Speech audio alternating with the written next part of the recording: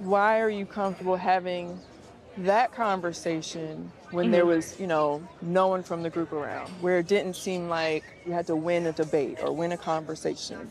So for me, it's like, which is it? I don't know. I really don't.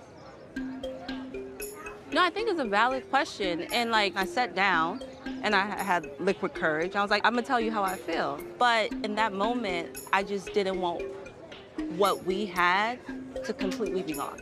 Right, and I appreciate that. Well, here I am. Yeah. Coming to you twice, Right. so you know it's genuine. Okay. And I am saying to you, I'm sorry that I hurt you. Yeah. And I valued our relationship enough to come to make it right. I appreciate that. So I don't know if there's something that you still want me to acknowledge. Yeah, are you gonna say you're sorry? For what? Are you gonna say you're sorry that you hurt my feelings? But I have said that already. I think, can you say it again? And so I'm sorry.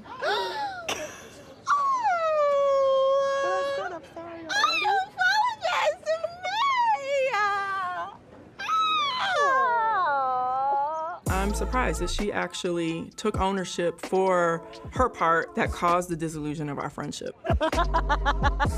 Like, I'll take this Wendy, this one-on-one Wendy, any day. Where's everybody?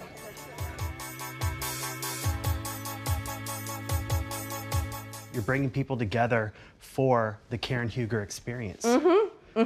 It's almost like a family variety show on the road. And we just made it through the pandemic. It couldn't be a more perfect time to create love, fun, a little, you know, noshing on food.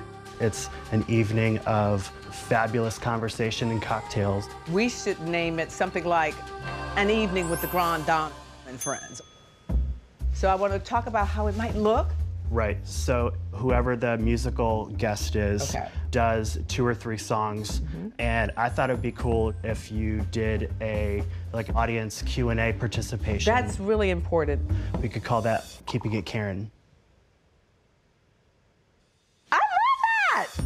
Cut to fabulous drag queen performer. Yes, you know, I gotta have my queens. Cut to you coming back on stage in a different look. Cut to a Diana Ross moment. Cut to ball gown sequins, top to bottom. Her voice is insane. One to open the show and one to close. 75 minutes of programming, each doing a medley. Cut to, it can also be flavored as Pride Kickoff. Hello! Yes. Now let's talk about the elephant in the room. In this girlfriend group of mine, we quite often do the same thing at the same time. Pinky, let me take a look. Oh, Wendy. There will be an expansion to La Dame. Yes. We are installing candles and aromatherapy for the home. Robyn and Gizelle, they told me that they were doing a live show. Oh, but they have a podcast, though. I know! So they're taking the podcast live. It just doesn't seem all that interesting. And I am a full experience. Yes.